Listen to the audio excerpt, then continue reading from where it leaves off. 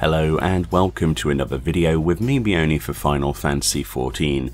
This time a look at the upcoming Final Fantasy XV crossover event and the information we have so far. This page on the Lodestone has been updated with a full reward details list and much more. After FanFest we get a better idea of what we can expect.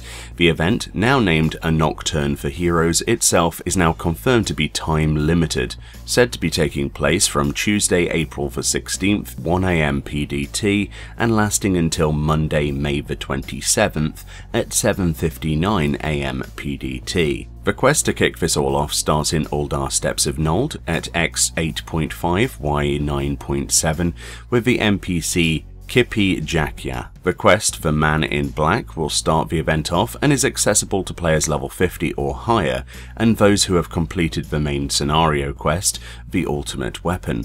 The rumour mill is spinning, it says, and Kippy Jakya needs the help of an adventurer to uncover the truth for her latest article.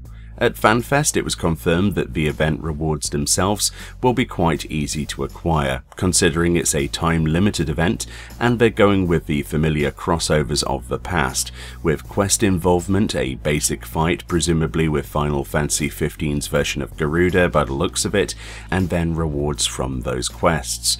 Yoshi P stressed then that they will be easy to obtain, so immediately you're not expecting a 4-man extreme like Rathalos in this crossover. Never mind, there's plenty of opportunity for that sort of content type to come back in the future, I'm sure. The rewards then include the first 4-player mount ever to grace the game, the Regalia car mount, which actually looks really cool in game, and they have a separate trailer for that I can link in the description. I personally can't wait to get a hold of that. Whether 4-player mounts will see much use outside of Eureka type content, who knows? It's a cool idea nonetheless. And the other two rewards are Noctis from Final Fantasy XV's outfit. Considering in their crossover 15 got Makote gear, we've ended up with his set. The leather jacket looks cool on both genders, as you can see here, and I imagine this set will be fully dyeable, much like the Cloud and Squall sets before. The last reward is the Noctis hair. This isn't gender locked and is usable on both male and female characters.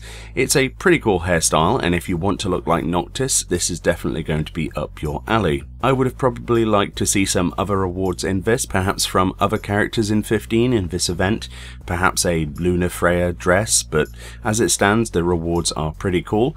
I will make a full event video on this like everything else as soon as the event goes live on April the 16th, so let's get hyped for that crossover. Either way, let me know what you think of the event so far and the rewards in particular they've announced, and I'll see you all next time.